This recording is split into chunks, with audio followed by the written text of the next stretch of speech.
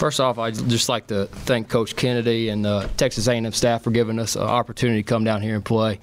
As a D2 school, it's a deal where our kids really look forward to this. We use it as recruiting tools, and obviously it helps our budget. So really gracious for the opportunity that he gave. They got a great team. I was proud of our kids. I thought we fought hard. Just had a spell there in the first half where we just turned the ball over and just couldn't hit shots.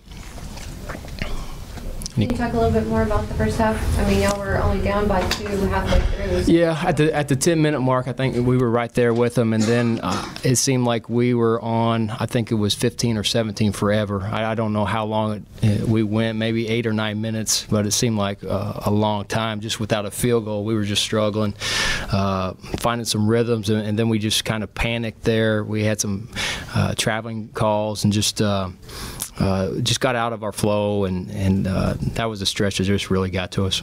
I know y'all are favored to do well in your conference, but do you think playing such tough competition will prepare y'all better? Oh, no doubt, no doubt. You know, and we open up with a great team in Arkansas, Monticello, and coming off this experience, I told the guys that we won't face a better team from this, and just it's a great learning experience all around.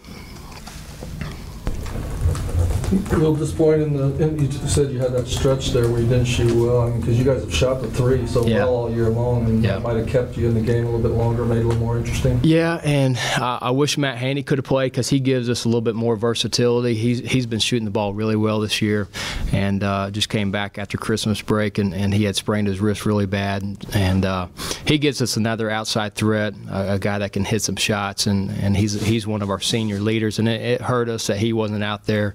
Because he's a great leader, teammate, and a guy that's been shooting pretty well from the field.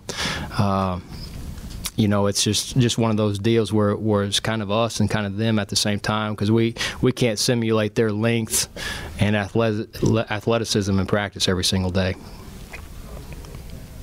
Can you talk about Jeremy? I mean, I heard so 9 for 11 coming in, and then shot the ball again well today. I mean, yeah, that's obviously a good percentage. I think he's second in the country or something in Division II in shooting, and it's something every day. I mean, he shoots like that every single day in practice. I mean, it seems like his off days are very few and far between, and he's definitely a threat for us. And I thought we were able to get the ball to the basket several times because A&M was afraid to leave him there.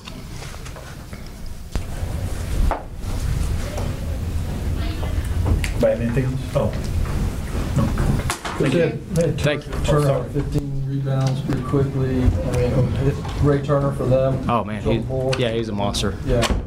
Is that just something where you guys just never see a guy that kind of size and athletic ability? In our league, we don't see David LeBeaus and Ray Turner, especially on the floor at the same time. We have a kid that we tried to emulate at home. He's redshirting Paul Cooper, transferred from Texas Tech, and we basically said they're going to put 2 Paul Coopers on the floor at the same time all game long, and we aren't a great rebounding team as it is, and he definitely hurt us.